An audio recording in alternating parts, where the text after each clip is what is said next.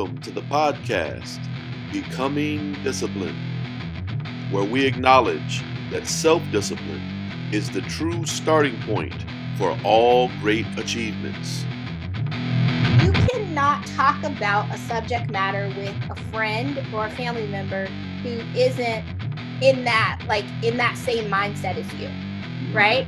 And so the circle of people for whom I discuss finances with is very small because I need them to be people who are of disciplined mindset. Today on Becoming Disciplined, we interview the Tachoir family. The Tachoir family has been blessed to pay off a car and 2 additional student loans and increase their income by $10,000 during a pandemic. 6 years ago, the Tachoir family had no idea that they would have started a new business, debt-free, paid off a car and 6 student loans, and lifted a debt of over $195,000 off of their backs. So today, Erica and Evan, welcome to Becoming Disciplined. Thank you. We're so excited to be here.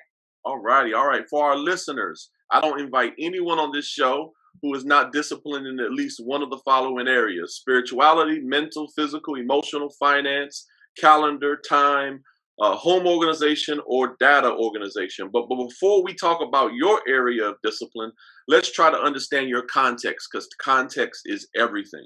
Erica and Evan, where did you grow up?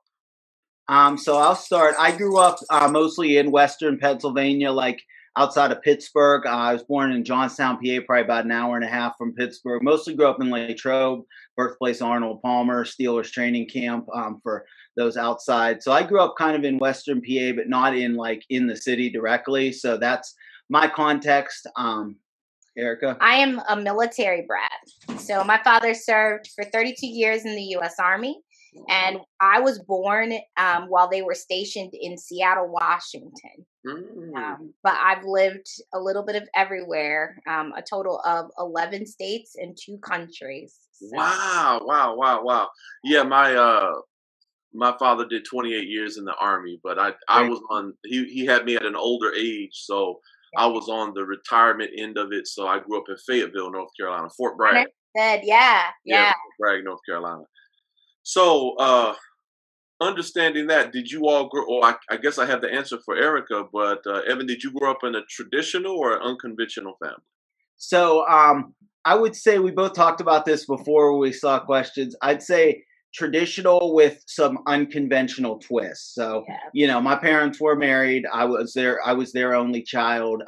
So, they were married up until my mom passed away when I was 13, actually. It was a big way I came to encounter the Lord was just out of the depression of that.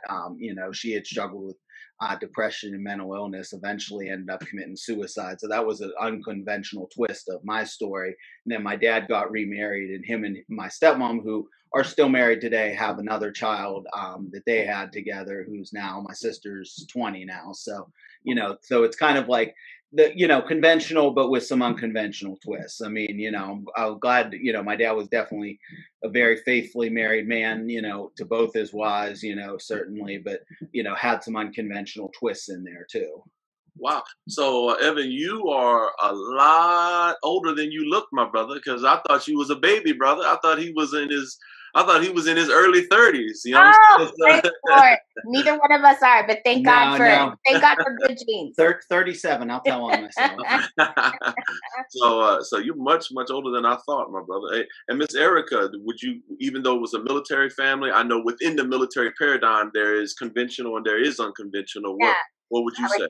I would say the same thing, right? I would say that there are some definite conventional twists to that my father was the principal breadwinner in our household and my mother stayed home, right, with all of us because there were 5 of us and we were traveling every 18 months to 2 years to a new duty station. So there was never really an opportunity for her to work outside of the home. And she was just always, geared and committed to helping us. I would say for us, the unconventional twist was that when my father was getting close to retirement stage in the military, he was dealing with a lot of depression issues himself, and he ultimately developed a substance abuse issue.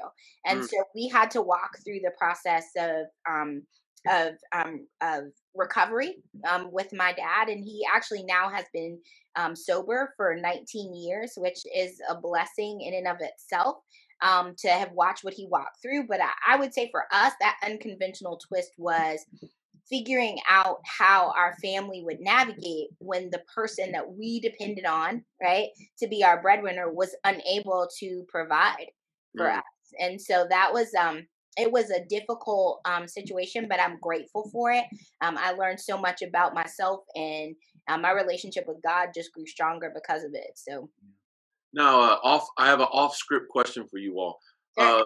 How long was it in your relationship before you discovered that you had family members that were struggling with different versions of the same issue? How long was it before y'all I figured it think we knew that even before we were a couple. out? Okay. Yeah. So I guess just to give more context of us is so I had been in Pittsburgh since 2008, and Erica moved here to get her PhD at Pitt in late 2009, early 2010. We went to the same church, so we were friends for years. Like we had been in the same small group, ran with a lot of the same people. So we had a chance, like I know through small group, especially, that's kind of when I learned about her dad, and his past and his story. She learned some of my story. So that was kind of a saving grace of it, was there was a lot of things, like once we started going out and dating, there weren't a lot of things we had to explain necessarily. We kind of knew. We obviously got to know it on a deeper level, but I think definitely a glory to God is the fact that I've said this to her multiple times. We've talked about it. I think it's a great healing story. The fact that if you look psychologically, of like both of us had wounds from the opposite sex parent.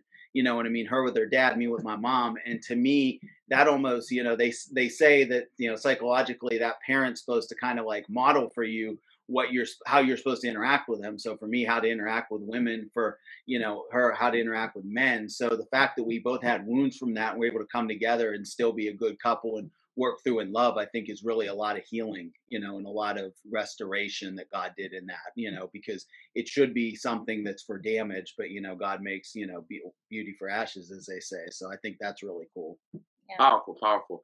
Yeah, my wife and I have similar stories, and for the first 5 years of our relationship, we really struggled because we were trying to do it without Jesus, without God. Right. So Right. we had to learn the hard way that we had to get that healing through the Lord. Amen. So, how long have you all been married now? So we are actually about to celebrate our 5th wedding Coming anniversary. up in March. So Coming up in Congratulations. March. solid 4.5. Yeah. So, but we, like he said, we've known each other for 10 years now. We were friends for years before we actually started dating. Shout out to being friends with someone before you start dating them. This is Amen. always really important. That's good piece of relational discipline for real. Not that that's why we're here, but Yeah. So No, that's good. That is good. That relationship and emotional discipline is a type of discipline. So this is all good stuff. Now, when you were growing up, who was the most disciplined person in your early childhood? Who was a good example? I'll say for me, I think, for specific on the financial side, just since it's what we're here discussing primarily, probably my dad, as far as the frugality side. I think that probably, before I really learned the whole like Dave Ramsey and financial principles and how to build and have a game plan, at the very least, I was frugal. Like, I was taught to save. I was taught not to spend excessively. I was taught the value of a dollar. I had a job in high school when I wasn't playing football. You know what I mean? So like I was taught the value of money and saving, and not being frugal, having that cautiousness in me of like, live off less than what you make. So I think in those ways, he taught me a lot of good things and set a lot of good principles in place that, I had. So then when I got, and he made a lot of good financial moves on the other end. I think it was just things that, I wasn't necessarily taught, but even now that like I'm older, I see some of the moves he made. Like he definitely was always trying to put us in very good positions financially. So definitely my dad was good on that. yeah, and I would say I don't think I had anyone in my immediate family in my childhood that was financially disciplined, but my mother was extremely spiritually disciplined. Mm. And in our house growing up, my father was not saved when I was a kid. But my mother had grown up in church her entire life, and we all went to church with my mother every single Sunday, right? It was just an expectation. And so all of us, developed a relationship with God. My dad actually finally came to know the Lord once he went to rehab, which was what helped him immensely, I think, above anything else. But I just remember as a kid, I have these vivid memories of my mom constantly praying for my dad and anointing his pillow and anointing his shoes and asking God to bless him and to grow him and to change him. And so for me, that was a huge testimony to watch her walk through what she walked through. For my parents now have been married for this coming January will be 60 years actually that they've been married. And so to watch what my mom has walked through with my dad since her early 20s for me was a huge lesson in spiritual discipline, right? That there is no thing that God can't do, Amen. right? And that's the lesson I learned. Oh wow, that is so powerful. Yeah. I know that there's some people that need to hear that. I've counseled people who were going through the process, and they felt like there was never an end, and they had, they were losing faith toward the end. So it's good for them to hear that. Yeah. So that's very powerful. Now, can you all both tell me about both Stellar Fusion Entertainment and the $5 Bling Boutique? Can we hear about both of those endeavors? So I heard I was supposed to go first on this question. So $5 Bling Boutique is my business, my side hustle, right? As Dave Ramsey calls it. I started the business simply because I needed to increase my income. I work in higher ed. And so I have a little bit of flexibility in my schedule that, even though we're considered 12-month employees, we don't work 12 months out of the year, right? Like when you do the math on the calendar. And so when we started walking through this process of debt elimination, I knew that I needed to make more money. And so I am an independent consultant of Paparazzi Accessories. If people are familiar, that's the company that makes the $5 jewelry, right? That everybody hears about. I wore my favorite earrings today. And so that's where that $5 Bling Boutique was born. I found out about the business on Facebook. Actually, Evan and I have a mutual friend who was a consultant, and me being the personality that I am, I don't jump into anything without like knowing everything. Mm-hmm. And so I set out to have a conversation with her, and I think I asked her every question, right, possible about this business before I entered in. The thing that made it beautiful is that it only cost $100 to start my business, right? So it wasn't a big investment. The good thing about it is that the inventory that I received in the beginning allowed me to make a profit from the beginning. So it wasn't as if I was just working to make my money back. I knew that if I sold everything that was in the kit, I would make a profit. And from the first day, we determined that our goal was going to be that we would split everything 50-50. So every piece of inventory we sell, 50% goes back into more inventory and 50% goes towards our debt. And that's really the story of the business. I've never hidden from people why I started the business. Don't get me wrong. I'm a woman. I love shopping, right? All women love shopping. But I didn't start this business just because I was looking for something to do. I had a goal and I knew that I needed to increase income. And that has been my goal from the jump. And every year that we've been doing this is our third year now, we've seen a drastic increase in our sales and in our growth. And so we're just excited about it. That's powerful. That is powerful. To give and a little entertainment, brother. Stellar Fusion Entertainment. So yeah, that's also, my side hustle as a Christian hip hop artist, through PFD. That's something I had started as a side business just to, have for anything like, music gigs, consulting, different avenues in the music industry. Has been a little bit slower in the past few years, A, because of life change, and then B, because of the pandemic, obviously like live events and music has kind of, obviously shifted in that. But I think that's even a testimony of, being able to pivot. That's where I think a piece of financial discipline is having those multiple streams of income. Like, because for me, I had that, and I was also driving Uber, and those kind of, for safety reasons, both kind of dried up a little bit. But being able to pivot, into things and do more on my job, do a little more consulting. That's another way we're able to increase income is, her working on a consulting project. So it's like, I think that's a key piece of financial discipline is being able to pivot and having the sources to pivot to, because, things can happen. I mean, who knew this pandemic was going to hit? And like, something as simple as, I mean, you never would have told me, oh, you can't book a gig. You know what I mean? Like, right, but now it's like, who's booking gigs? Literally, they're just announcing new COVID restrictions. So it's like, and I've been posting, that's one thing on my financial coaching page I've been posting is like, shutdowns could happen again. Are you ready? Like, and that's the message like I really want to send. Like, are you ready? And I'm sure we'll get into that on other questions, but like, yeah. So that's kind of our side hustles to give context. Yeah, that's another thing we have in common, Evan. I've done Uber as well, and yeah, I've seen some of your stuff.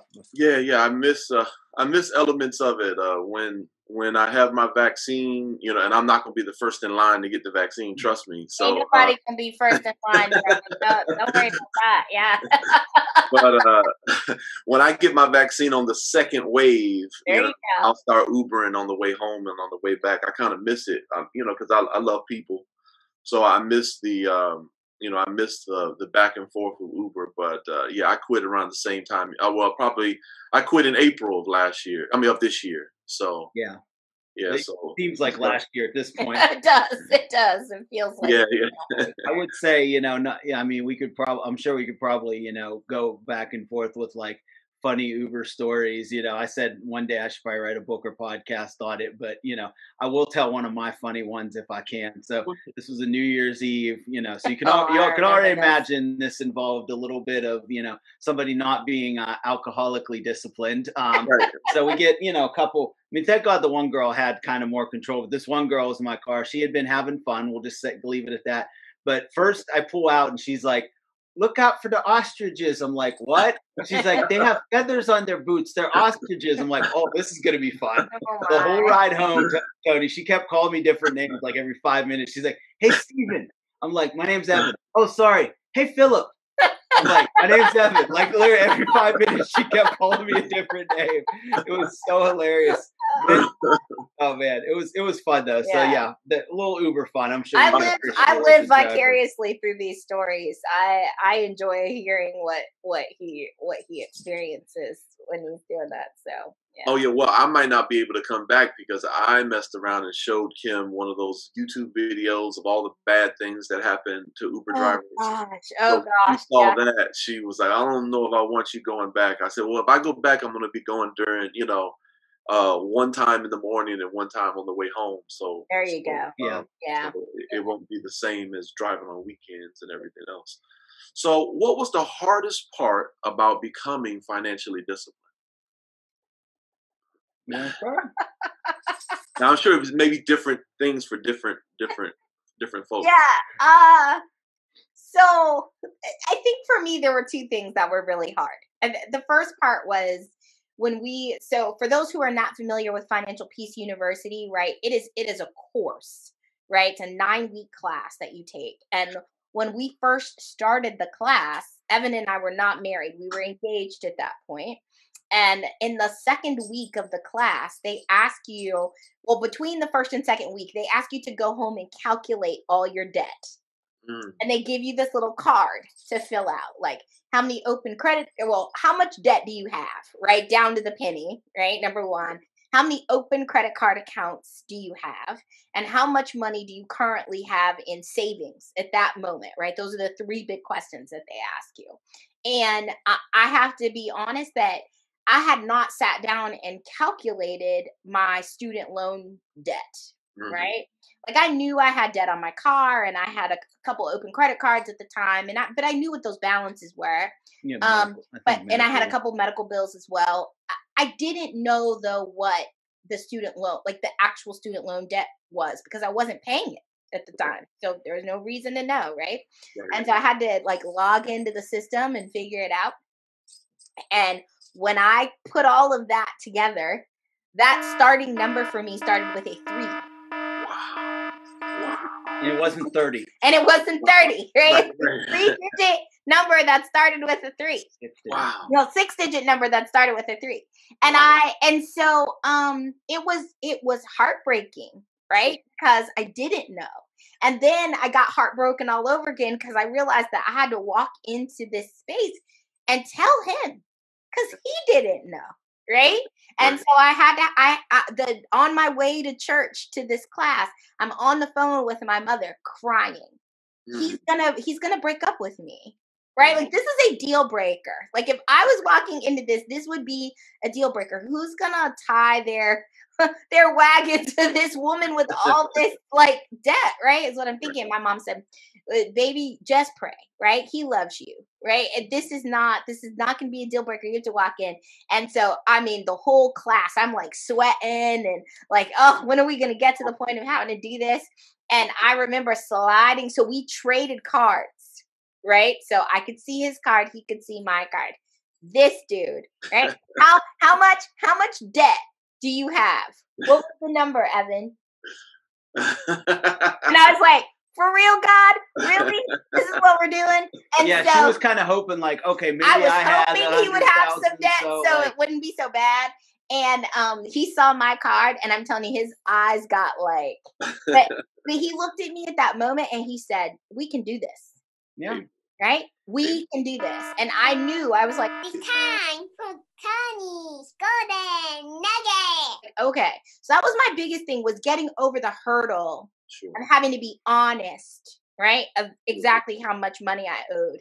And I think too, the other biggest part of being disciplined was having to give up that instantaneous gratification piece, right?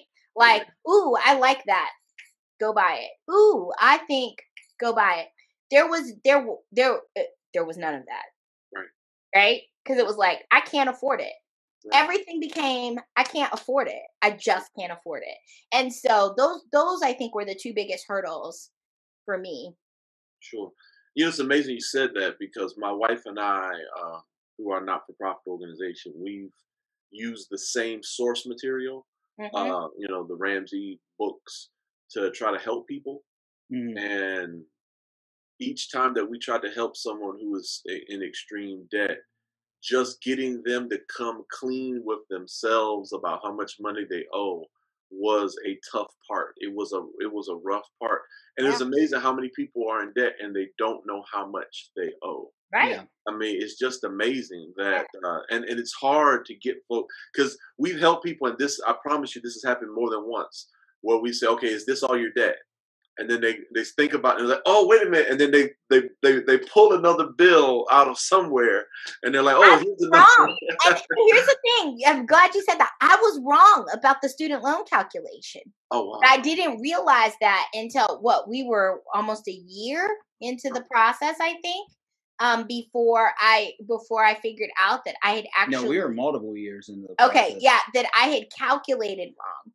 Yeah, what happened was, you know, like she had, you know, said, okay, this is what we owe on student loans. And then one day, you know, she was saying we weren't making progress on it. And this was kind of a tough point, but this was another. And here's the thing, if you're walking through this, you know, another thing in discipline, you're going to have setbacks and misunderstandings. You just got to find ways to keep plowing and readjust. And, you know, and there is emotion to it too, you know, and that's very real. But I remember I finally logged in the portal, you know, because I was kind of like, okay, you know, you deal with that. We'll make the budget, you make the payment. And then I'm like, I went and looked in. I'm like, there's another 100,000 you owe. She's like, no, that's consolidated. I'm like, yeah, that means it's all in one pot. That doesn't mean it disappeared. Like, so, you know, I mean, again, but a lot of, you know, and I don't judge on that. I mean, granted, I'm not saying that wasn't tough at the time, but I think just, you know, being disciplined, you know, the toughest thing too, I think, is the emotion of it. I think that's why, like, a lot of people don't deal with it, is because it's the whole out of sight, out of mind. If I don't deal with it, if I just pay the minimum payments and or just pay payments, as long as I keep collectors off my back and can live however I want and keep charging things and keep getting lines of credit, if I can ignore it long enough, I don't really have to face the fact that, I have a negative net worth, that I have more in debt that I owe banks and lenders than I have actual cash in hand. So I Right. think that's a tough part of it, is a lot of people don't want to face it. And because it is ugly. I know there's a lot of times where, we have, especially I know for her as a woman, where it's tough. I have to watch even how I talk about it, because I can be very matter of fact, push, let's get to the goal. But sometimes my push to get to the goal can almost be hurtful to her, because she's feeling the emotion and the shame of it, and the like, you know, Be disciplined. Subscribe now. I can't believe I messed up. I don't want to face this at this moment because I'm feeling weak. Other things are going on. So the emotion of it is very real. You know what I mean? It's not just money. I mean, finance touches every area of life, because you think about, decisions that you made to get there. You think about the fact that, for her, it was like, hey, my parents didn't set me up in a good way. You know what I mean? I had to take out debt because, yeah, I had to drop out of school for a point for my dad to go to rehab. I had to, I didn't know this. I didn't, we went through this. So, it's almost sometimes reconfronting those things. There might be, for a lot of people, there might be an ugly divorce that is at the core. I have, friends and, going through that kind of stuff right now, where it's like an ugly divorce where they're getting the short end of the stick from it. You know what I mean? And having to bounce back from that. Or, maybe it was something that happened to you that was no fault of yours. Right. You were abused. You were left on your Right. own. You were, You have health challenges, health right? Like that's challenges. another big one for people. You ran Yeah. into a bad boss at work that didn't like you for whatever reason, just kicked you to the curb and set you back years. So all those things I think there's emotion, which makes it tough. And then I think too, just the keeping up with the Joneses, kind of on the other side of the emotional coin, is like the, looking around, kind of, I think we all do the comparison thing to a different extent as humans, because we're trying to all figure it out. So looking around, seeing, especially the job I was at before this current one, I worked in downtown Pittsburgh at a bank. I worked with a lot of people who were doing well. And, I'm kind of looking at people my age and younger that are, making this money, going out, doing these things. And, I don't see what's behind the curtain, but I'm like, should I be quote unquote further? And again, I don't know if they're further, because they might have the negative net worth behind that. But regardless, I think that can be tough. Again, that's instant gratification too. Like, I want to look like what they are looking like now. I want to live where they're living now. I want to eat at the restaurants they're eating at now. Live the lifestyle they're living now. Be the person, that they're carrying, the ace of spades or whatever across the room for now.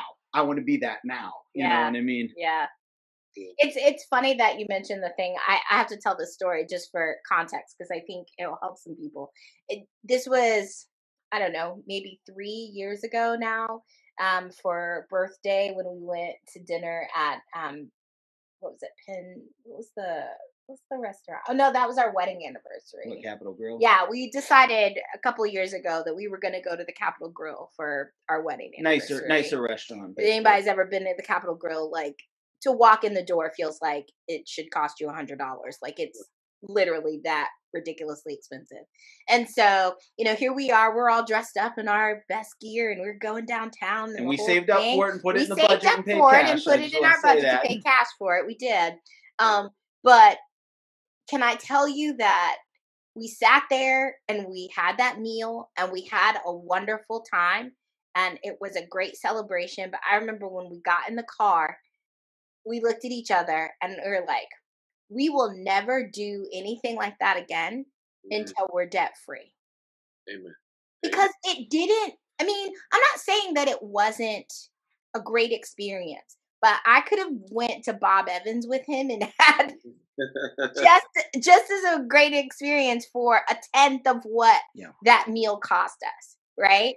But I think that there was something about that experience that was like, I don't want to say that I didn't feel like we earned it, but the next time that I was in that room, I didn't want to feel like I had to work super hard to make this happen. Sure. Right? And I didn't have to regret it later. Like, I think that that's the thing too, like, sitting there thinking like, how many people are just dropping their credit cards to pay for this meal? Mm-hmm. And how many times this month have they done that? Yeah. Right?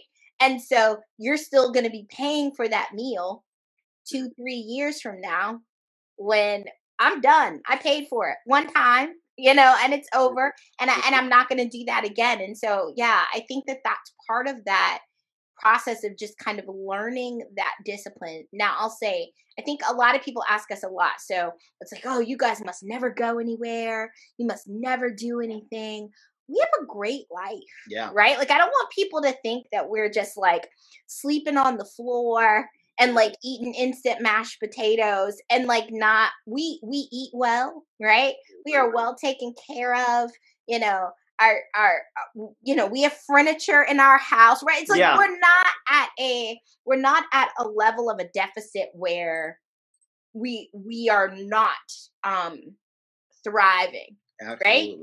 But what we're not doing is living beyond the means of what we make. Just for purposes so that everybody knows, Evan and I both work full time and we both have side hustles, but on paper we live on one salary. Awesome. That is awesome. Right? And it has to be that way. Because if it wasn't, we wouldn't be on the other side of $195,000 worth of debt paid off in 6 years. Cool. Like if you do the math of that, it's basically a salary a year that we have paid to the debt. You have to live that way. Like that's that sacrifice piece, right? Yeah. And I'm not saying it's easy because Lord knows it is not easy. Sometimes it is really, really hard, right? But it's worth it because every single time we pay something off, it's like, whew, it's one less thing, right, that I have to worry about, or one less thing that I have to be concerned about. Or now, if somebody gets sick and we have to go to the doctor, we're not scrambling trying to figure out how we're going to pay for it, right? Like, I remember a time when I had to, like, scrape change to put gas in my car. I haven't had to do that, and I don't even have to look at my bank account before I go pump gas. Like, that to me is a miracle. Well, now we both work from home. Let's pump gas. We're not pumping gas right now, but I mean, prior to the pandemic, right? Like when I need to put gas in my car, I just roll up and put gas in my car. I remember the time when I had to like look at my bank account or look at the calendar and be like, well, I don't get paid for another 2 days. I better make sure I have this, quarter of a tank of gas last for as long as it can, right? And so I think that, those sacrifices have just paid off in places in our lives where, you can't put a price tag on that. Amen. Amen. Now, I'm going to place I have a thing where I place my daughter in the thing that says Tony's Golden Nugget. So, where I think I'm going to place a golden nugget, and maybe we, I don't know, maybe we can agree or disagree or whatever. But I hear a golden nugget here that I have, for at least for my physical diet, I have a reward day and the reward days kind of help. I do 6 days very strict. And then I have one day where I still stick to a 4-hour eating window, but then within that 4-hour window, I can eat carbs or I can eat sweet things. Right. And I think even within a budget, when y'all were talking about that you went to Capitol Grill, but then it was in the budget. Yeah. You had that as a reward. Yeah. And just for our listeners, It's time for Tony's Golden Nugget. I think it's important, whether it's financial discipline or a diet, a physical diet. I think you need to budget in reward days. Absolutely. And then those reward days have to be very strategic, and you have to be disciplined about getting in the reward day and getting out of it. Exactly. Because you can't let the reward day extend out past the prescribed time. Yeah. Because if you're not careful, the reward day can get bigger and bigger and bigger. It sure can. I mean, and I think that that's the beauty, right, of the Ramsey plan, right? Because there is a piece where you can build in sinking funds, right, where you can save for things over time. That would be a way to do a reward. But then, we each kind of have what we call our quote unquote fun money, right? Like that's another big thing with the Ramsey piece, and every family can define for them what fun money looks like. So Evan and I have from the beginning said each one of us get $100, right, a month. That's your fun money. However you choose to spend it is how you choose to spend it. So you can blow all your fun money in one day Yep. if you want to, or you can stretch your fun money out over time, right? Yeah. Or you can be like I do, which is I save my fun money for like long periods of time and then I splurge. Yeah. So when he sees like Amazon boxes come, he's like, "Oh, you've been saving again." Oh, yep, right? Like because you just do But it as that's you need to. that's how we do, and I think that's a good hack for married couples too with financial discipline. Is you definitely do your budget together, have your accounts together, but then have your so how we do ours is our paychecks hit our individual accounts. We move like most of it to a joint account just for the budget, but then we like Erica said, keep that fun money, because here's the nice thing about that is that avoids the every time you spend $5, like if you're going home and you want to get a Slurpee and a piece of pizza, and you're like, you spent $5 on a piece of pizza. It gives that little bit, like if she wants to spend clothes out of her fun money, cool. It's budgeted for, it's taken care of. Like it gives that little bit of freedom, like you said, and reward. But then also in exchange for that, the boundary is, we discuss if I'm going to take something out of like the restaurant budget or the gas budget, or if I say, hey, I want this, but I don't have fun money, like then it becomes a discussion, So, it's like you don't discuss every little thing, gives you that boundary, but then it also, keeps the boundary too. So you're not cutting into, because you do have to, I like what Dave Ramsey says about a budget, that, budget is permission to spend. You tell your money where to go. A budget's not a restriction tool that is like, you never get to have any fun. It's like, when you set it up, it's almost like setting up a schedule. Like if you've ever showed up for an event that's unorganized, which, I've done hip hop, in both the Christian and secular worlds. And, I've gone to events, and I generally find events like, I've been to Flavor Fest, which was very organized, like runs on time, starts on time. Artists are stick to their time. It keeps it moving. They have hosts, and it's fun because there is organization to it. And I've been to battle rap events, I won't name league names, where it's like guys are standing around smoking. They start 2-3 hours late. They take drink breaks between, and it's like so unorganized. It's like there's no flow to it. You know what I mean? It's like you think there's freedom in unorganization, but there's really not. Like there's actually more freedom in organization than there is not. You're gonna pay the price somewhere. So you're better to pay the price up front, have it organized, then just roll it out rather than scramble and try to, make something out of chaos. Yeah. Now, on this journey, have y'all had a chance to meet Dave Ramsey? Not yet, but we've determined that we are gonna go to Tennessee to do. So for people who are familiar, Dave does what's called a debt-free scream. Sure. So when you are finished with your consumer debt, you can apply to have your debt-free scream on Dave's show. And so we plan to apply, and we plan to go to Tennessee in person. I just need to hug him. I need to personally hug him and thank him because he has changed my life. Sure. Right? Sure. And I feel like I think he hears this constantly, right? When people are always like, thank you so much for what you've done. But I am gonna I will put a little caveat here. My introduction to the Ramsey program, right, was from a very narrow window, right? So at the time, most of the people who worked for Dave were Caucasian, right?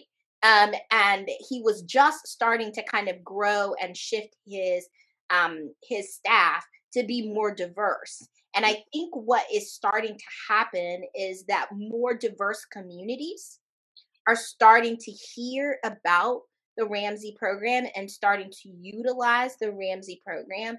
And so for me, I see it as just a way to encourage, more African American people or Hispanic people or Asian people or any other person who is not Caucasian to say, hey, this is not a quote unquote white people thing. Right? Because I have heard people say that to me, like, oh, who does that? Right? Like white people are the only people who do that. And I'm like, no, like it's not a thing. I understand that it's not common, right? In a lot of communities of color, and go back to my statement at the beginning, right? No one in my household had financial discipline at all, period. We were hand to mouth. Right. That's how we always lived, right? And I'm not saying that that is a bad thing. When you have to do that, that is that you are surviving. And I understand that. But I think that there's something to be said about what would it look like, right? To be able to create a new context or a new opportunity for your family. Like if you as a person of color could change your financial stead and then raise your children in a household where they never have to think about money as a hand to mouth situation, that they understand how to save, that they understand how to be conservative, that they understand how to be frugal, but they also still understand that it's okay to have fun. Absolutely. They just understand the value of money. Yeah. Right. And how important it is. Like it would be so cool to raise a kid to say, I didn't have, my mom may have had to struggle, my grandparents, right, may have had to struggle, but I've never had to struggle.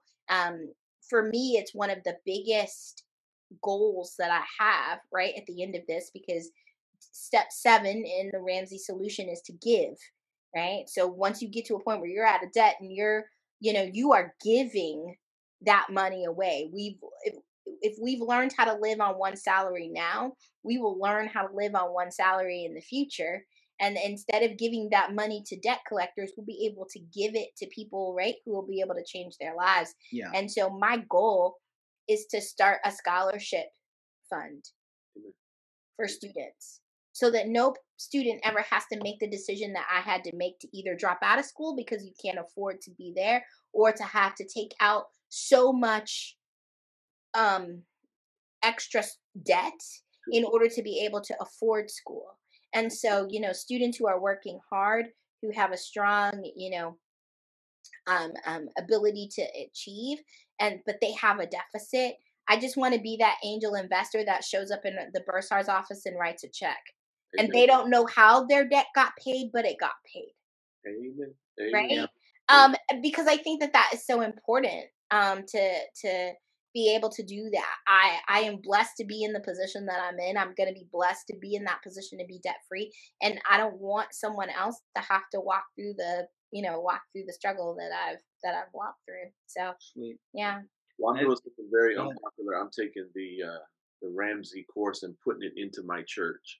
So I'm taking the principles from the book and putting it into my church and letting them know that we've been taught that the love of money is the root of all evil on one hand. And then so for that reason, there's some people, whenever you bring up money, you're not being spiritual, but then Right. don't understand the concept in Ecclesiastes where money moves all things, that money is part of our life. Money, not supposed to love it. You're not supposed to let it own you, but it's a part of our life that if we don't manage, we're going to struggle. The Bible talks about stewardship over and Yes, over and over absolutely. for a reason. Now, what I do I do something sneaky because I know that sometimes Dave can get off on one of his political rants. So what I do is I always share Chris Hogan a lot, to reach my folks. You know what I'm saying? Because he's like the lovable, more he's like the sweeter version of Dave. He's a teddy bear. Yeah. Yeah. Yeah. So I love both of them, but I share Chris because he's like at least for my community, I feel like he's the more like the folks will like Chris more, so. Yeah.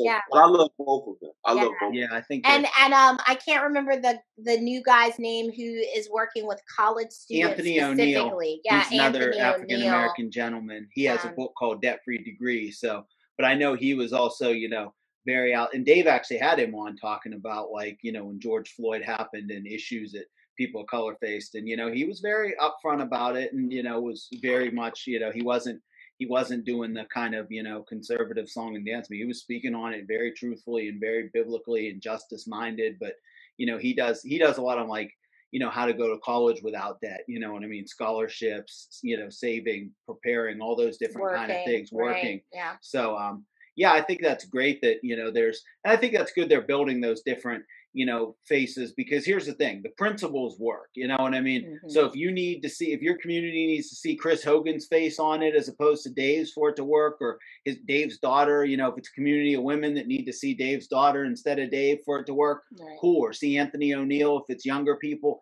That's, my thing is the principles work. And, Yeah. I wanted to share two quick things that'll probably feed into other questions and we can unpack more. But I think, I was kind of thinking from a high level as we're talking, like really like Erica said, when she brought up about baby step 7, like I feel like that's the whole goal to financial discipline is to get us that, everybody's been, you look at the parable of the talents, everybody's been given different talents. And, Jesus never said, you're wicked because you don't produce. He didn't tell the guy with 5, you're wicked because you didn't produce 10. You Right. produced according to what you had and you good. You know what I mean? So not everybody's going to have the same level of wealth, but I think those who do have a lot, a lot's required of that. And, if everybody's being financially disciplined, those who have a lot can be able to give to help some people who, because I do understand there are people who would probably listen to this and hear financial principles and think like, I'm a single mom with 3 kids barely making it, or, I had this, and this happen and I'm on limited income. You know what I mean? So there, but if you have people that are building wealth that are able to help people and give them hands up, and give them boosts in different ways, I think that's where building to that step 7 of giving is really essential. And then, I think, I just think that's kind of the whole key to it. And another thing I wanted to say, and this might come up in other questions, is, I asked the question a lot with like COVID and the shutdowns, like, how would this look if we as a society had been practicing this? If general rule in society was you get out of consumer debt and you save up 3 to 6 months of savings, how would these COVID shutdowns look different for us as a society? How could we pivot to new industries differently? Mhm.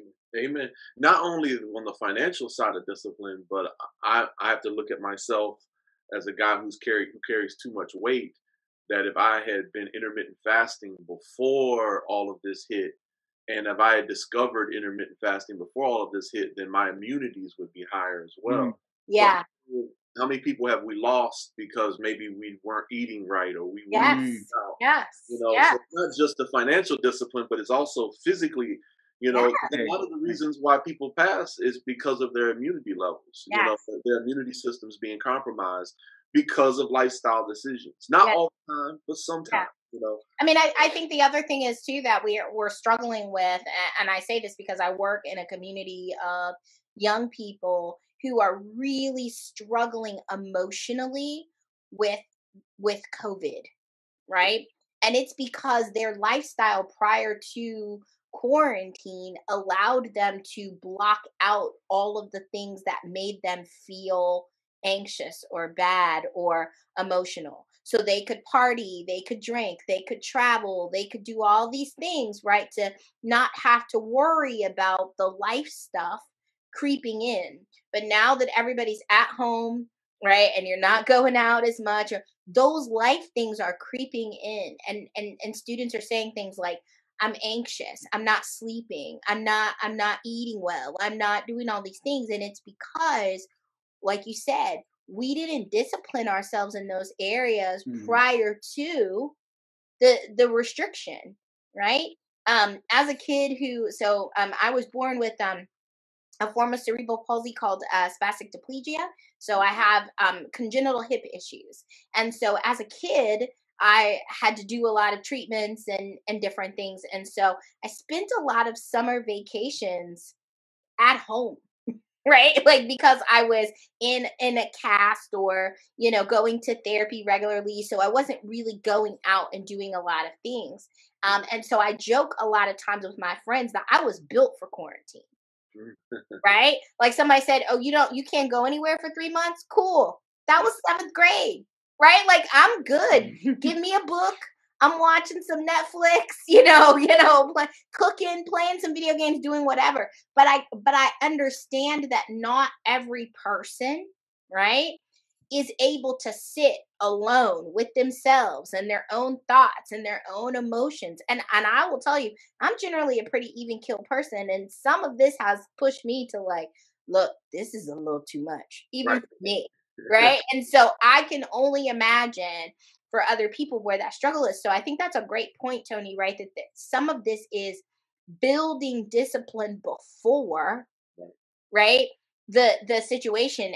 And when I put the post up about, about where we had walked through, that increase in income during this pandemic was because we had built the discipline for that prior to the pandemic. Yeah.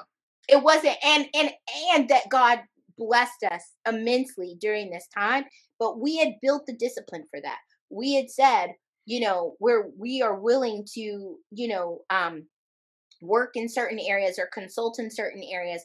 I had been working on some other projects with other folks prior to the pandemic. So when this opportunity opened itself, right? And it was a introduction, like, let me introduce you to someone else. And I got this opportunity.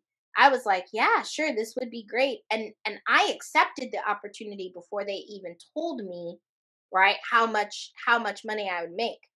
And then when we talked about the contract, I was like, wait, what? Hallelujah. Right? Like, because I knew, right? Like, I have the time. I think about it, like, God put me in a position that he knew that this project was going to come around during this time. And he put me in a place where I was just going to have the free time in order to be able to do what they need to be done on a data coalition side for this project to take place.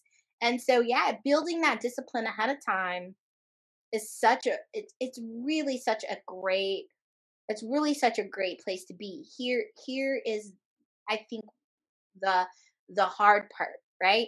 Is like we talked about earlier, people dealing with the emotion of this. I don't want people to think that you are going to come to the discipline of this in a vacuum. There are times when Evan is very strong and I am very weak, and vice versa. Yeah. Right? Like, there are times when he's just like, let's get it. Like, we're out here. And I'm just like, okay, sure. Right? Like, I'm trudging along, but like, I'm still moving. I might not be moving as fast as he is. But there are some times when I outpace him. Right? And he's trying to catch up to keep up with me. I remember a couple years ago when we were in a job transition moment and he was unemployed for a short period of time. And it was only last year. Oh God, it feels like forever ago. I keep talking like we're talking like years ago. It was last year. But he was unemployed, and God opened up an opportunity for us with the jewelry business, and we were able to earn like his entire paycheck. Yeah, like a half-month paycheck at a job in like a 4-day weekend, because she worked the jewelry show. It was like right before Mother's Day, so we did well there. And then like during kind of the slower times or when she had coverage, I got an Uber locally, so I'd do like an Uber route, make some money because we were close to the airport too. So it's like, it just worked out, right? So I think that I want people to understand that this is not that straight line A to Z kind of thing. It's going to be like this, and sometimes it's going to be tied in a bow, and sometimes it's going to be rough, right? But it is it's important. One other thing, somebody mentioned about single moms at some point, and then it made me think about this. I will say this. Time for Connie's Golden Nugget. If you are a single person who's going to choose to do this, you need an accountability partner. For sure. You cannot do this by yourself. Amen. I would have given up a long time ago trying to do this by myself, right? Like, thank God for my husband.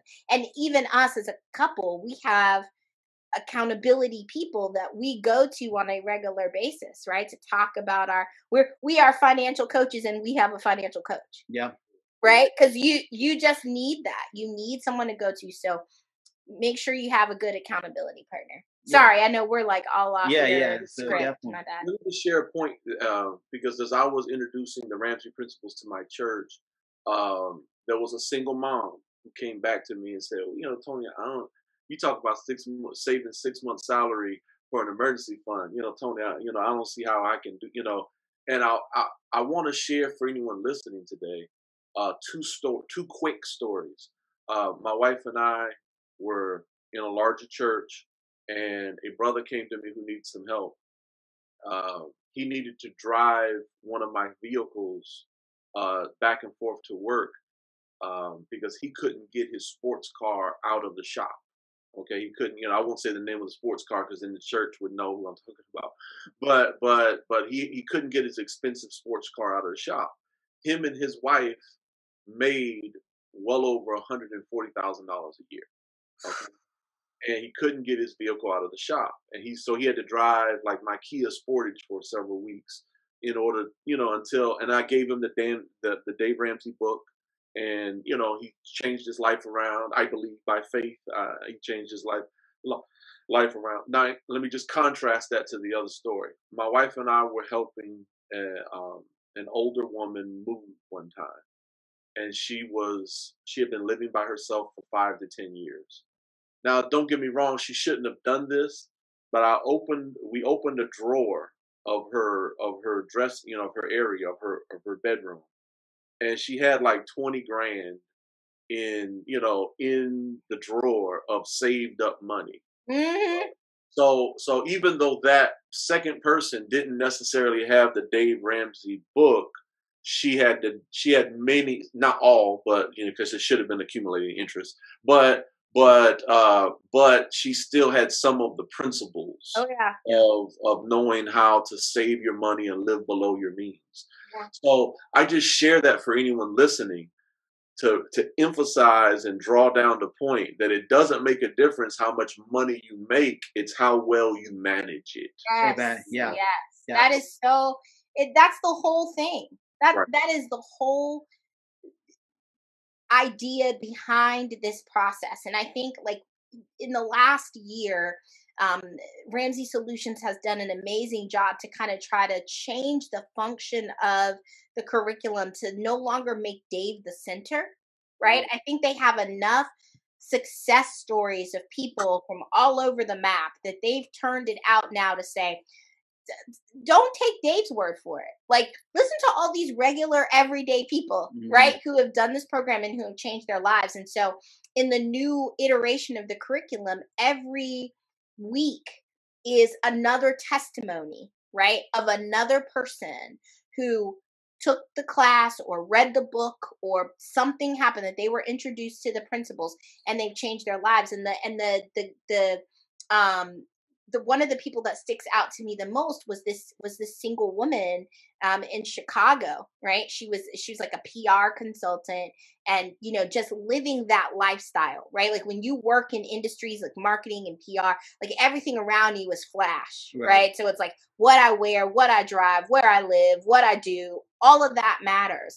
And she was like, I had nothing to show. She's like, I woke up one day and realized that I had nothing but stuff, right, to show for what I had done. And she like completely turned her life around and, paid off all of her consumer debt. And she was like, and I actually, she moved to a smaller place, right? Like she made a lot of concessions, right, in order to be able to do what she needed to do. Was she the one that she said like didn't even have like furniture for like a limited time? Yeah, she was like, there was a few, like a couple months in there. How you have no couches in your place? And she's like, I'm working on it. I'm working on it, right? Like, but it was really interesting because you could see that, like you said, it's not about how much money you have, about what you accomplish. It's how you manage that money or even how you think about your money, right? Like those are all really big. Yeah, those are all really big things. Amen. Now, what are areas that you all would consider areas that are weak points when it comes to the broad? Because we talk about discipline here, about spirituality, mental, physical, emotional, finance, time organization, home organization, and data organization. What would you consider your undeveloped areas? I'll start on that. I think physically, I'd say I'm inconsistently physically disciplined. I kind of go through and I'm a recovering fat kid, so I like sweets and fats. I'm not gonna lie. Yeah. Sorry. See, I knew I liked you, man. You like me. You got the bald and beard thing going on. It's like So yeah, I think physical is one, and then home. I think I can be a little bit just because I'm not like. I'm kind of like, I'll get to it. Oh, I kind of do put things off and procrastinate on the home front sometimes and are not always, she's always like, make sure you put the dog's toys away at night. Make sure you put this here. I'm like, just leave them. They're fine. I want to go to bed. You know what I mean?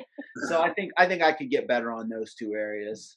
Sure. Yeah, I would say for me, I think physical is my biggest discipline area, right? That I am still attempting to try to kind of learn and grow with. given my physical limitations, I've always tried to find that balance of, controlling my weight, right? Because I know that the healthier my body is, the less in pain, right? That I would be overall. But then also kind of dealing with that, like Evan said, like that inner fat kid that's just like, I'm just gonna eat the cheesecake, right? Like it's gonna make me feel so good. So figuring those things out for me is pretty interesting. I will say that I am highly organized on the data organization and the home organization side, but I think to the point where sometimes it can be a little bit much, right? So I'm learning to try to pull back a little bit in those areas, because he can tell you I would be the one where I'm like exhausted, but I'm still like, but I gotta clean the kitchen and start the dishwasher and straighten up the living room and do all those things before I go to bed, right? And so that is an extra 40 minutes or an hour of sleep that I'm depriving myself because I'm so driven by this thing, right? Like needing to be perfect. So I'm learning to not live on the extremes, Yeah. right? Of those things, and really kind of trying to find good balance. Amen. Amen. Amen. Well, I have the same weak area. Uh, Question though, do you have a plan to help strengthen that weak area? Or if you do you feel like sharing it with our audience? Yeah. I think it's one of those, we're kind of working on it, I'd say, in development. I know one of the questions, I might jump ahead a little bit here but I think it said, what you sent me about, like, do you believe in the strength, using strengths and not focusing on weaknesses or developing weaknesses. I'm a Gallup guy, so I'm definitely like I'm not a certified strength coach, but I do a lot of it in my day job. So I definitely believe on kind of focusing primarily on strengths and using those, but I don't believe in ignoring weaknesses. I believe in setting up systems. Like I don't believe in focusing on weaknesses so much, because I think if all you do is focus on trying to fix your weaknesses, you're just going to deprive yourself. I believe in setting up systems in order that your weaknesses don't trip you up and you can use strength. So for instance, at work, I'll use this example. My boss is very much like on the disc scale, I'm a very IS personality. So I'm very people, outgoing, persuasive. My boss is a very SC personality. So she's very detailed, data, like, a lot of questions, get things down, compliance. So a lot of times what I'll do is I'll use that partnership to kind of run things by her and show her how I have things set up, and just let her kind of stress test things from a compliance and organization standpoint, so that way I have a tool that I know I can use to kind of keep me organized, because I'm not naturally good at that. And I think with discipline, that's one of those things, like for those weaker points, where we'd have to go is like kind of look at the strengths, like, okay, what works well for us on the financial side or lifestyle side that we can apply.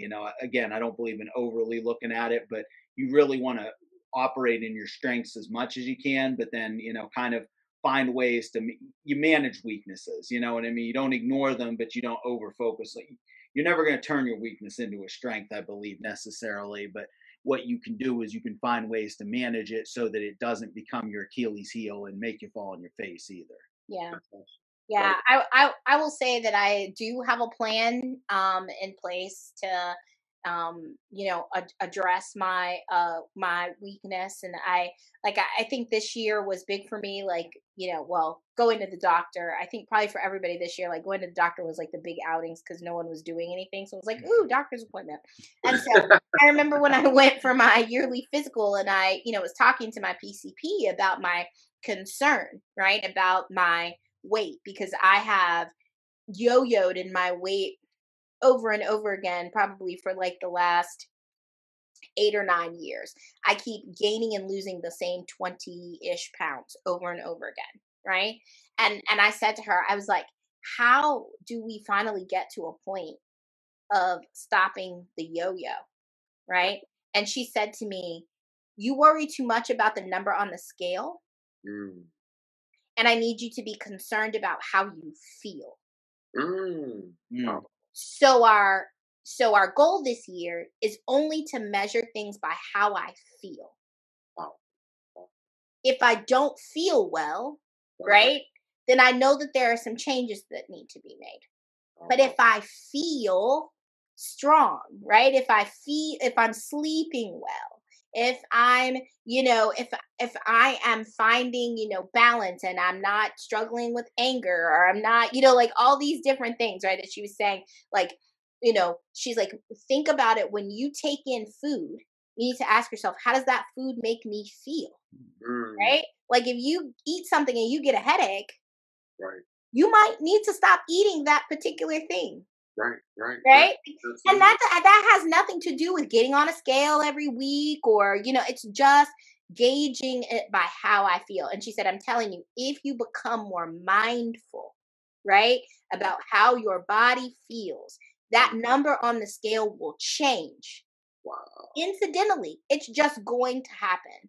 And so that's the approach, right, that I plan to take in this year, is really just listening to my body and really trying to understand where my body is going with that. And I know she mentioned too, like that's why a lot of people are turning to things like intermittent fasting, right? Because it's really allowing you to have be more in tune, right, with your body, and really understanding how your body operates. And so, yeah, that's my plan. So we'll have to reconvene this time next year to let you know how that worked out. Well, I'll say this for our listeners is that the approach that Erica just shared is actually the more disciplined approach, because gauging and staying on top of your emotional well-being, you really have to stay cognitive, you have to stay alert in order for that to work, because it's so easy to unconsciously be feeling bad and eating bad and not even thinking about it. Right. So it takes a level of alertness and a level of discipline, emotional discipline. Because what I've realized is when I'm feeling bad, I'm eating bad. Yeah.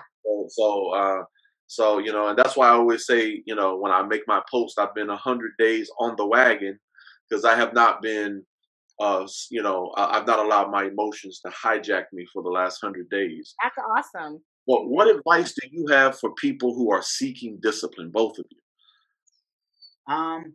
you? Very good question. Wow. As far as advice, I think the first thing that comes to my mind is something that my pastor said is, when you don't know what to do, just do the next right thing. So I think sometimes, like, to keep it on the financial side, since we've been talking about this whole thing, kind of like you said, Tony, the whole, how can I get 6 months of savings when I'm just living hand to mouth now?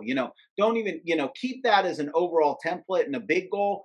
But in the moment, think about, like, if you're not doing anything financially right now, like, just make a budget, like make a monthly budget. Just do that. Like, do the next right thing. Even if your monthly budget shows that, when you go, like, let's say, okay, we're coming to the end of a month here, so December is a good time to start. You go through November and kind of say how much I spent at restaurants, how much I spent here, how much each of my bills are, and just put that down on paper. Or Every Dollar app, Dave Ramsey's app's a great app that I love electronically. So you set up the Every Dollar, whatever. Even if you come out negative, like, you've still done the next right thing as far as you've made the budget. Then from there, you can say, why did I come out negative? Oh, I spent $2,000 eating out at restaurants. Maybe I shouldn't have done that, and then make a plan to go to the grocery store. Or, hey, you know what? I have all this frozen meat in the fridge, which, been guilty of in our, that we've let go bad. It's like, maybe I shouldn't let what I have frozen in my freezer go bad. I should actually eat it and get creative and make something. So just do the next right thing in being disciplined, rather than, because sometimes everything, quote unquote, you have to do, and I say everything loosely, because do we have to do everything right now? Not always, but we can feel like it. So I think in that case, just do the next right thing, celebrate that success, and then move forward. Because here's the thing, as you keep doing the next right thing, one budget's not going to fix it, but you do a year's worth of budgets and you start paying off a little bit of debt, it's because even sometimes for us, we start to see it now. We're getting toward like bigger student loan balances, because the whole Ramsey way is, you pay off smallest amounts first, build your momentum. Well, now we're getting to the point where we're on the bigger balances, so we don't necessarily see the instant gratification. It's not like when we started with like pay off the $80 medical bill and it's like done. Woo! You know, Right. now it's like pay off the $11,000 student loan, and that doesn't disappear in one budget or 1 month or 3 months. You know, that's something you're just kind of chipping away at. And then all of a sudden you get to a point like, I know, you know, we had paid off her car earlier this year. You know, that was about a 15 grand starting balance, you know, and there was a time where I'm like, why did we buy this? Like, you know, why did we have to, you know, this was not the best decision we made. It was not. But, you know, then as it was one of those, like, I just thought it would never go away. And then all of a sudden I'm like, babe, we're down to the last like 2 grand on the car. And it's like, we're down to the last one. Mm-hmm. And as we kept doing the right thing, I'm like, we're down to the last payment. Yeah. Like, we're done. Yeah. So it's one of those things like, you know, it will get there, but just keep doing the next right thing, you know, in the moment. Like that's, you know, you don't have to fix it all, like, and be okay with that. I think, you know, contentment plus godliness is great gain. You know, I think there is a contentment factor that comes in this whole thing, because if you want to have something long-term, you can't have it all now. And if you're not content, you know, I think when we're not content, then we make bad decisions because we feel like I have to do something to fix it all now. So, you know, my contentment might say, well, I want to just live how I want to live. And I'm never going to get out of debt anyway. And I'm not content. So I'll just go out and rack up more debt. Whereas if you're content, it's like, hey, you know what? I know we still have debt. We still are walking this journey. We're not done. You know what I mean? But at the same time, I'm content to say, hey, you know what? Whatever interest we get charged, you know, we're going to do the best to alleviate as much as we can. But, you know, what we have to pay, we have to pay. And we're content. Right. Right. Amen. And Miss Erica, what advice do you have for people who are seeking discipline? I would say that you fill your space with what you are in need of in that moment. That's what's really helped me. So I started listening to teaching on discipline. I started reading about discipline. I started only discussing, this is big, ladies, hear me on this. You cannot talk about a subject matter with a friend or a family member who isn't in that same mindset as you, right? And so the circle of people for whom I discuss finances with is very small, because I need them to be people who are of disciplined mindset, who are not going to say things to me like, oh, girl, you don't work hard enough. You all right. Just go ahead. And I'm not in a place where I can hear that negativity right now, right? Like I need the people who are like, yeah, girl, keep running, right? Like I'm out here running too. And one of my oldest and dearest friends, we've been friends since the 3rd grade. She's extremely financially disciplined as well. Single mom who managed to get out of debt on her own. So it is possible, right? She is my biggest accountability on the discipline side, right? So we are always talking about what new change, what new thing, what have you done, right? She started a business because she was like, well, I saw how much success that you were having with your business. I decided I wanted to go out and start my own business. And now she's out here doing her thing with her business and increasing her income. And she moved and she did a lot of things to like, change her financial thing. So I would say just fill your space with, right, what you need to hear in order to get more of that discipline. I just want to piggyback on that is that I think there's an additional challenge within the American Christian church, because for us, I know us, us four, because my wife is watching you all and just amen. And I know she's amen. I can almost hear her amening from downstairs. But with us, we're always going to minister to people. We're always going to be there for people. We're always going to love on people. But we have to kind of separate who we're ministering to, because some of the people we're ministering to, their conversation is not the conversation that we need in order to get our minds right in order for us to go to the next level. Right. So, I always kind of make a distinction like, okay, there's people that I minister to, but then there's people that I need to have Christian friendships with that I can allow into my circle. That to use a tough expression, that I can bleed on, that I can sweat, that I can sweat with, that I can share with, that have that same conversation, because sadly, financial brokenness in the American Christian community is actually the norm Yes. nowadays. You know what I'm Yes. saying? That's normal to be Yes. broke and to go from paycheck to, even for people who make money. Yes. It's normal, you know. Yes. So I try to kind of separate myself and say, okay, these, you know, I minister over here and I try to make a difference. But then when I'm talking about conversations, when I'm talking about mindsets, you know, I try to kind of be a little more distinguishing, because if you it is so easy to get caught in a conversation where the standards of living paycheck to paycheck is just normal, and Yeah. like that's how we're supposed to live. And I don't believe that's the way God designed us to live. No. Yeah. That God wants us, you know, there's so many scriptures about owe no man anything but love, you know. That's right. So Borrower slave to the lender. that's right. That's right. That's right. Yeah. Now, what book do you recommend within the Bible? Excuse me. What book do you recommend within the Bible for people who are seeking discipline? Well, I think I just kind of gave it away on that last Proverbs. little comment. Definitely Proverbs, because it has, wisdom in all kind of ways, discipline in all kind of ways. But I think financially that, I think that whole thing, ironically, it talks about teaching children in the same context of that the borrower is slave to the lender, you know what I mean? And, you talk about how much people talk about like corporate greed and stuff, if you really believe in, and this is specifically aimed at, probably your more liberal crowd, Democrat crowd, if you believe in the evils of corporate greed, why would you not want to be disciplined so that you're not a slave to them? You know what I mean? So that you're not, so that what you're paying is not paying them. That, when they're saying, hey, here's a new loan so we can make money, you're saying, no, I have a budget. I'm going to save up and be disciplined, and I'll buy that in 10 months when I have it in cash, because it's my purchase, not your purchase that you get to get rich off of. Right. So I think, and sorry to go on that little tangent, but definitely Proverbs would definitely be, just because of the wisdom and the practicality and the fact that,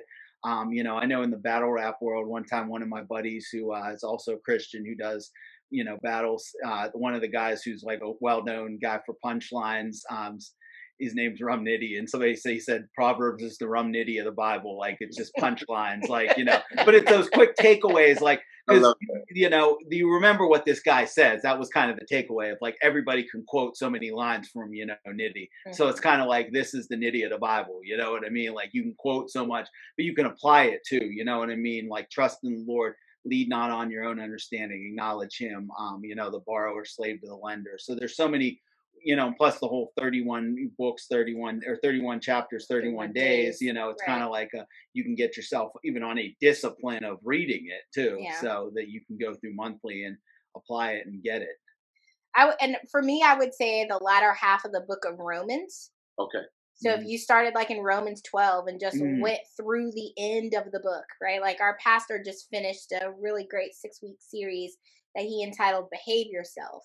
And he was talking about how in Romans, it really lays out for us as Christians how we should be, living our lives, right? And how we should be relating one to another, how we should be relating to unbelievers, what our speech should be, what our actions should be, and so for me, I feel like, you could go through that and you could lay it out and you could say, are my actions lining up, right? With what with what the word is saying. Like one thing that stuck out for me in that series so much of it, he was talking about, we had this huge debate in the world around us around these masks, right? Should I wear one? Should I not wear one? Is it good? Is it bad? Is it whatever? And the thing that he pointed out was how like sometimes as believers, our maturity means that we make a sacrifice for others around us, right? And so I think there's a great lesson to be learned in that, is that sometimes we have to grow our maturity to a level that we're able to make a decision, not necessarily because it benefits me on the outset, because it benefits somebody else on the outset. So even if I don't believe, let's say I was someone who didn't believe in wearing masks, but I was going to be out amongst a group of people for whom it was very important. Mm. The mature part of me puts the mask on, Amen. right? Because I'm making a sacrifice for somebody else. That's And right. so, I think that to me right now is where I've really been focused. A lot of my study is in the latter half of the book of Romans. I will also recommend another book that I think is has really kind of ministered to me in this season. The book is called The Greatest You, The and it great. is The Greatest You. It is written by a young man by the name of Trent Shelton. He's a Okay. former NFL player. He played college football and then played professional football for a few years, but his professional football career never really took off. He became a football player and then retired all in like a 3-year stint. So his career was very short. And he said he struggled with that because he was like, I spent my whole life Mm. preparing for something that only lasted 26 months. Wow. Right. And he was Mm. like, I had to ask God why. Right. And God was like, because I was preparing you to actually become the better version of who you were. Mm. Right. And so now God has given him a platform where he is just out speaking and encouraging. He has an Instagram page. He does TikTok. So you guys can look him up online if you're big with online. I think he's got a podcast now. He's written this book, but he's sharing his testimony about learning more about discipline. Remember, I kept telling you guys I read a lot about discipline, and he talks about how in what he thought he was learning as a kid playing football in order to prepare for this NFL career actually has prepared him to live the most disciplined life, Mm. right? That he could live. And so he breaks down learning discipline around, everything about football and how it's helped him live this life. And so it's an amazing book. I would highly, highly recommend it. If you're looking for just something that is biblically grounded, obviously, but just just kind of that self-help, category. Well, I'm gonna try to get him on the show as well. So Definitely Yeah. reach out. He is good peeps. He's amazing. Yeah. I'll have him on and Chris Hogan on my board. Yeah. I love that. I'm here for that. Well, by the time we get big enough, Dave will probably be retired. So that's why. There you go. Somebody's got to take that Hey. mantle. There you go. So, Evan, what is there a secular book that you would recommend that that people should use in order to get either financially disciplined or disciplined across the board?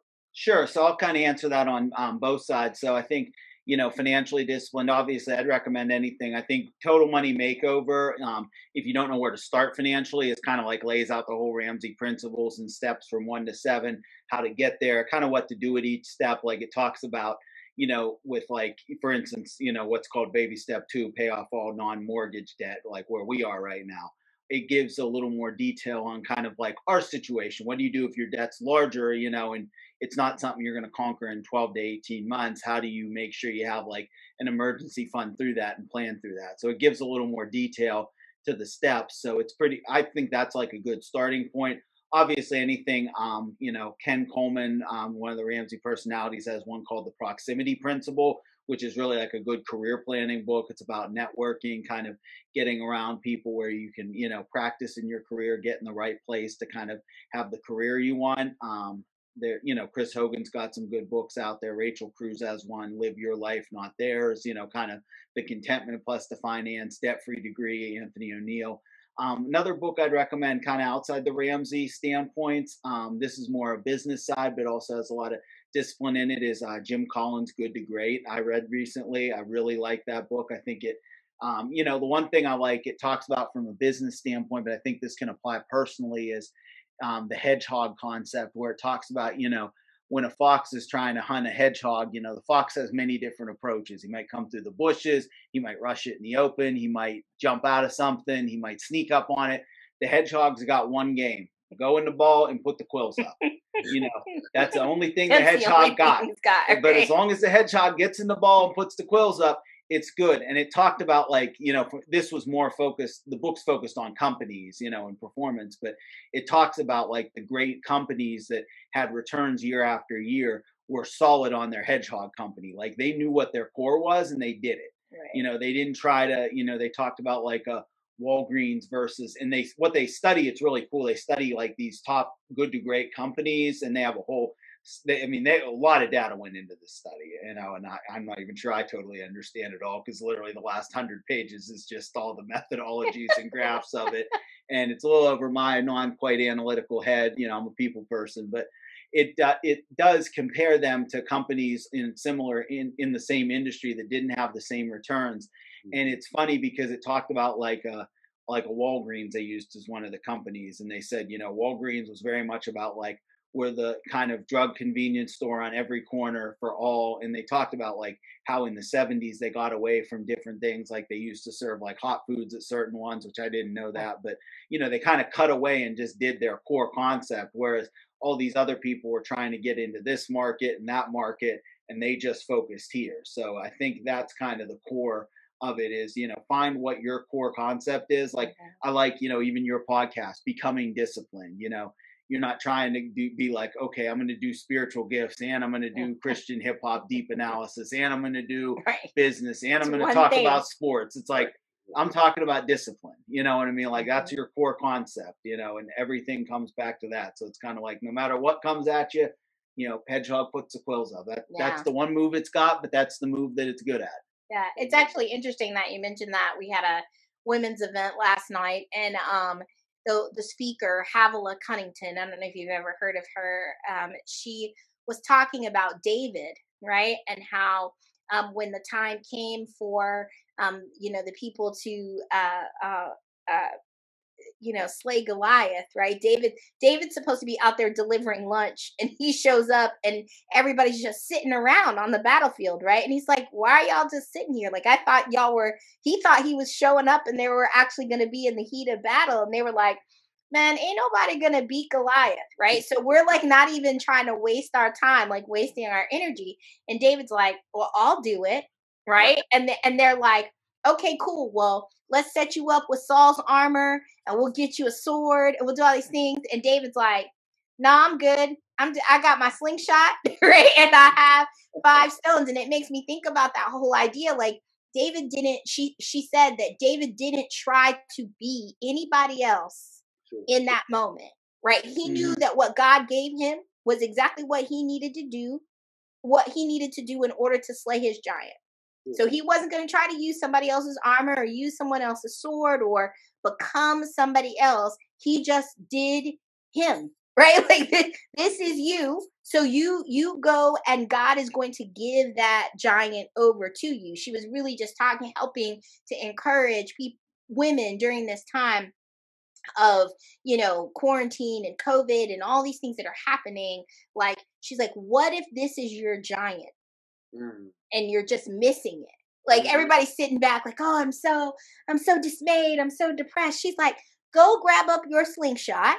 Amen. And slay your giant. Yeah. Like if this is what has been given to you, you go take that land, right? Like you go do that thing. And so it's just really good to think about that from both perspectives, right? Like if the hedgehog thing works for you, great. But if you have to think about, don't go put on somebody else's armor.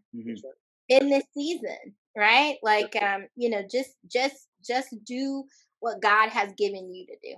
Well, let me piggyback on that, especially for us 4 here. God is refining us and making us more disciplined. I want to share this is that before David fought Goliath, it says that he had the confidence to fight Goliath. That's right. Because he killed the lion and the bear. Yeah, that was his preparation, right? I think that COVID for many of us is not our Goliath, but it's getting us ready for our Goliath. Wow, that's good. Because for instance, like for you and for me, staying home and chilling, that's not the worst thing in the world. But getting healthy physically, getting healthy financially, getting all these things set up so that when the Goliath comes, we're ready. Because I think that I'm not trying to scare all of my listeners, but I think that there is a Goliath that is coming. Oh, yeah. You know, we study debt, and we know how much debt the country has. Yeah. So there's a Goliath that's coming, and we need to get ready for that. That's those of us who grew up in church circles, right? Like I tell people all the time, I've been in church since the womb, literally. Yeah.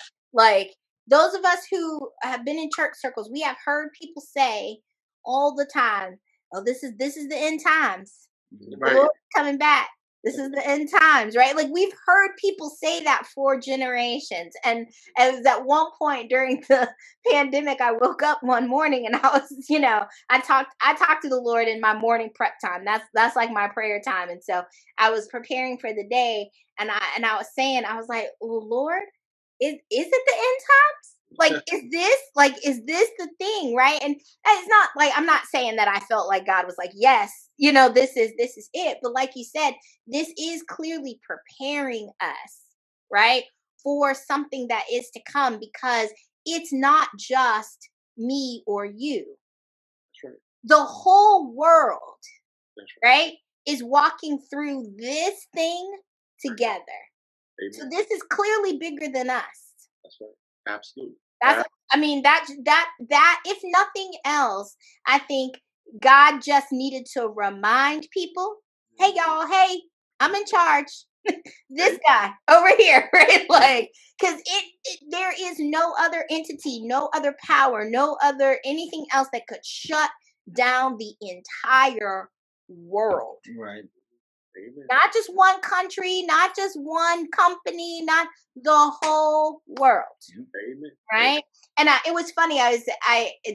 This is my teacher brain for a second, so just follow me here. I was talking to one of my students the other day, and we were laughing about the shortage of toilet paper thing that's happening again, right? And people are like, "Oh God, why is there no toilet paper?" So let me help people understand what the issue is about the toilet paper. Everybody ready? Okay. It's not about the toilet paper. It's about the packaging that things like toilet paper and paper towels come in. Because we don't produce those items in the US. So the plastic with all the paint and all the color and all the stuff that your toilet paper is wrapped in, that is an import. Oh, wow. That comes from another place. Wow. This is why we have shortages, because the people who make the packaging are behind in production. We are not out of toilet paper. We are out of packaging. Oh, wow. And if people would really be okay with just buying loose toilet paper, tie it together for me. we would be okay. Sam's Club, just put it in the little box and stack it. I'll just put it in the cart and take it out. It's the packaging. And it was so funny when I said that to my students. They were like, it was like an epiphany moment to them. They were like, "Oh, that makes so much sense," right? Because we invest in our culture so much in packaging.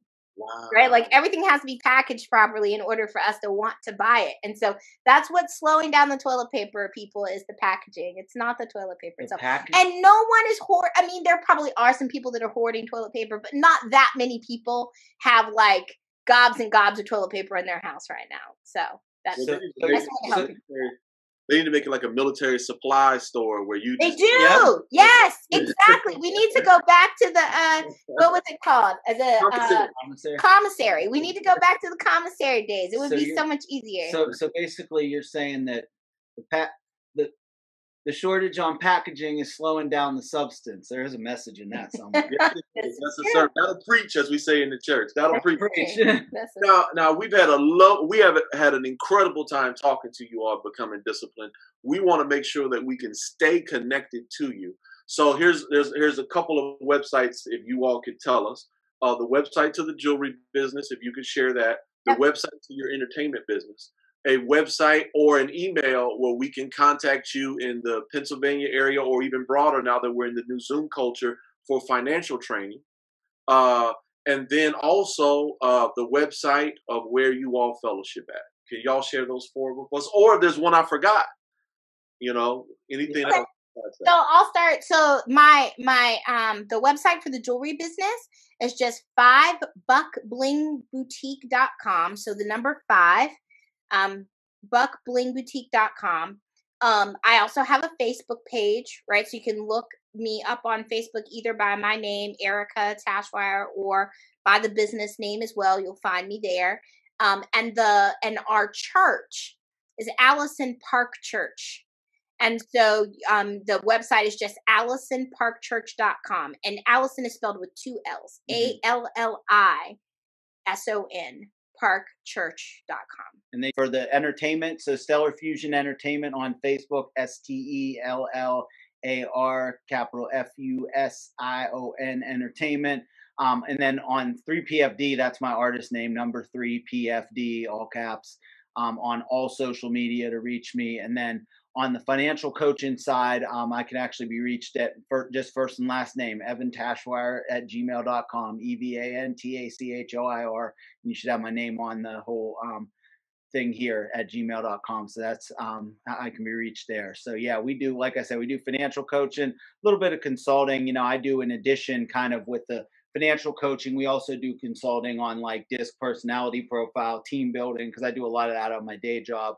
I mentioned like Clifton Strengths. I do a lot with soft skills. That's kind of where my professional lies, that and recruiting, professionally HR. So, you know, we do all a little bit of everything, you know, just really try to, I think, you know, the one thing about training, it's kind of the Trent Shelton example really spoke to me. I was almost teared up when you shared it, because I kind of felt like that's how, like, there was a time where a short time in my life where I was trying to do the music business full time and things didn't work in the way that I had really hoped or wanted. And I kind of felt the same way Trent did, like, okay, God, this was what I really wanted. Like, and now this didn't work. And like, what's going on, you know? But now I see where I'm at now, that there were things I learned in that season that God was preparing for me now in what I'm doing. So I think, you know, seeing that has been really cool. And one thing it's done is, I think, just brought a humility to me where I've been like, all right, God, you know what? I don't have to have a platform. I don't have to do this. Like, I just want to know you and be useful where I can. So that's why, you know, we kind of dabble and go where God opens doors. You know, if God opens a door on a music side, I'm willing, you know, and it makes sense, I'm willing to be you. Same with financial coaching, same with, you know, job, same with marriage, whatever it is. Even this, like you having us, you know, to say, hey, you know, can you come on and discuss finances? Sure. If this blesses you and blesses your listeners and your wife and your family, you know, then God's used us, and that's cool. You know what I mean? We made a little bit of difference. So I just want to make a difference wherever I can. Yeah. No, I thank you both, and I thank you for coming on. And the reason why I encourage people to reach out to you all for financial assistance is when you go on CNN and you go on, you know, version, I guess, you know, it doesn't exist anymore, but versions of the Oprah Winfrey Show. Yeah. Where you have people giving financial advice. You have people giving financial advice that don't seem real to me. Mm-hmm. And Evan and Erica seem real to me. Yeah. And I think that people that they can relate to someone who has just, you know, a guy that I would like to get on here for physical fitness is a guy named Bricks, and he has this thing called Bricks Fitness, where he's a big guy like myself, and then now he became, you know, he still has the excess skin on his stomach, but he's gotten muscular, and he's even engaged in weightlifting competitions, you know, where he, you know, bodybuilding competitions, but he used to be 350, 380 pounds. That's the type of guy that I want on this show, because there are certain people who you know, you could tell they fell out of bed, you know, in great shape, you know, and they're not going to be the ones that inspire, you know, people who need to get in shape. They need people like Bricks to get in shape. They need to hear from folks who've had $300,000 worth of student loan debt, and, you know, and knocked out 195,000. You know, they need to hear real stories from real people. Amen. Thank you for the authenticity of your testimony. We thank you for your journey. We thank you for all that you all have shared. And we thank you for being you. We thank you for being filled with Christian love and a desire to help other people become more disciplined. So thank you so much. Thank you, Tony. I appreciate you having me. Discipline. Subscribe now. The Tachoir family has eliminated over $195,000 worth of debt. They have become disciplined, and hopefully something was said during this interview to help you on your path of becoming disciplined.